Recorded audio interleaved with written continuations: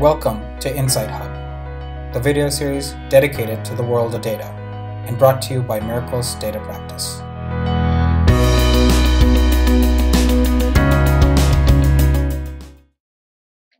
Hello everyone, my name is Jatin and today we'll be going over the real-time threat detection advanced video analytics AI demo.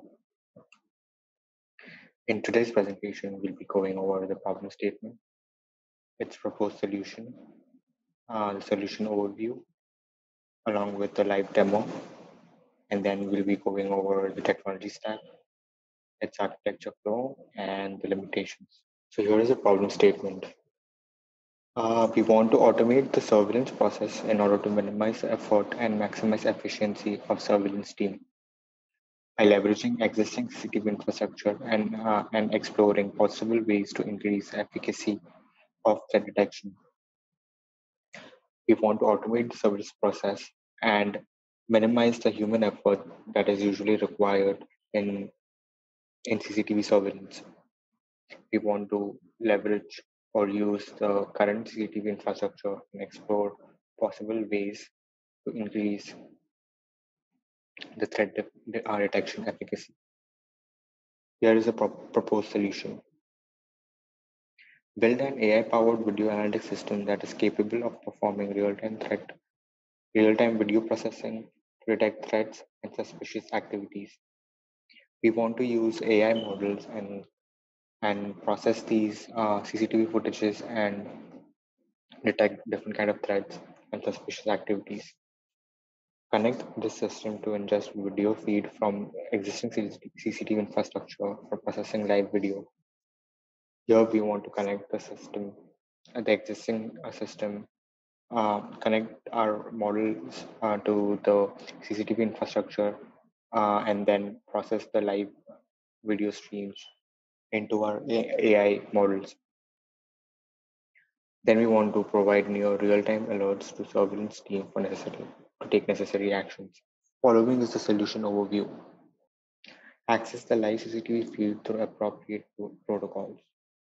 A system needs to have access to this live CCTV feed through appropriate protocols. We then extract frames from the video and pass them through an advanced AI engine to detect threats. Then we broadcast near real-time alerts to concerned officials for all the threat detected. As our model detects any kind of threats, these will be broadcasted to the concerned officials. Provide a dashboard for business users to visualize the historic analysis and detections carried out by the system in a chronological order, along with snapshots of the detected event. We'll be having a dashboard for the business users where they'll get a chronological view of all the alerts that were detected by the system.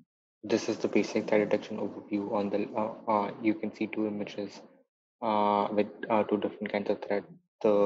You can see eye detection as well as weapon detection. And as these threats are detected, the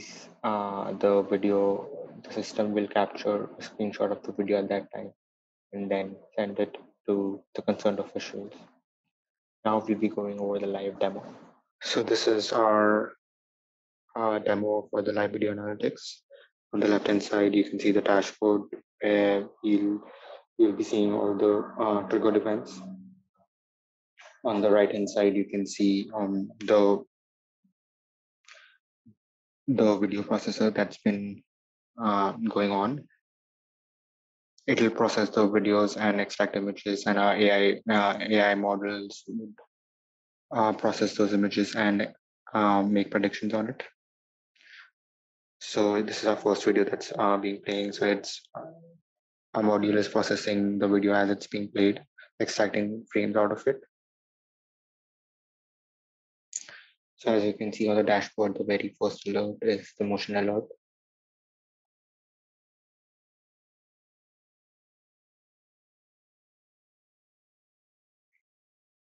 As fire was seen in the video, threats, we can see these images that are being shown on the dashboard, where it's a screenshot of the fire along with the timestamp, and it also says that it's a fire alert.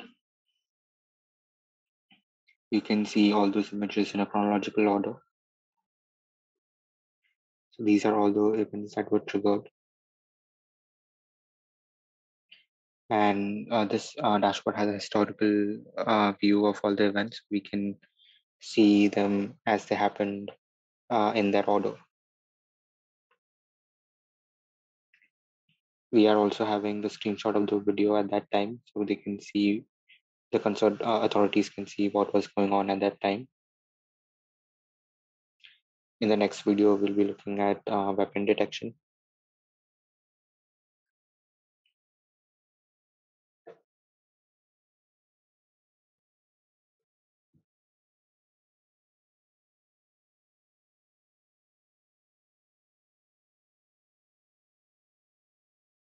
So here we can see different alerts being shown on our dashboard as the video as they were shown on the video.